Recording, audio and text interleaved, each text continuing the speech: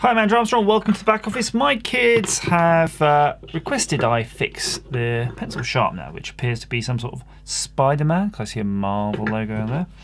And yeah, I thought I should get out the Arrow die and all of that lot, but I'm lazy, so I'm going to see if I can repair this using hot glue, which is not advised, by the way. But yeah, it's quick, easy.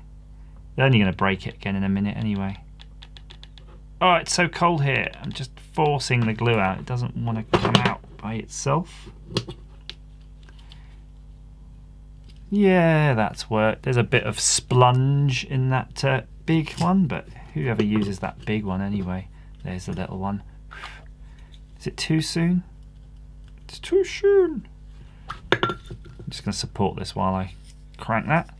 Yeah, the pencil's got glue all over it, so the pencil itself doesn't want to go through. Yeah, now the reason I'm making a video though isn't because I wanted to show you a pencil sharpener. It's because I had a thought. If we combine this plus this plus this, we can make a thing, can't we? We can make a power sharpener, which is something that Spider-Man himself would be more likely to have. So I'm just really curious to see if I can get away with this. I'm going to try to line it up to this hole. So we don't want it eccentric, so we put it here, it will go all wonk. To be honest, it's going to go a bit wonk anyway because of the typical inaccuracies of the way I do things, which is by eye. So it looks about right there. Big old blob. And splodge. And you see I put the glue on the plastic first because the likelihood is, and it's already done it, it's actually gone hard where I didn't want it to go. Because as soon as you put the metal of the nut on, or rather the bolt, it's going to sort of just take all the heat out of the glue and just instantly solidify, and that's what it's done. So it's going to be a bit eccentric, but might be alright. Whoa, I think that's too fast. Let's put it onto screwdriver speed. Whoa. So we need to break the pencil, I think. Ah, oh, poor pencil. Is it going to work? I think let's get a close-up on this because it might not last.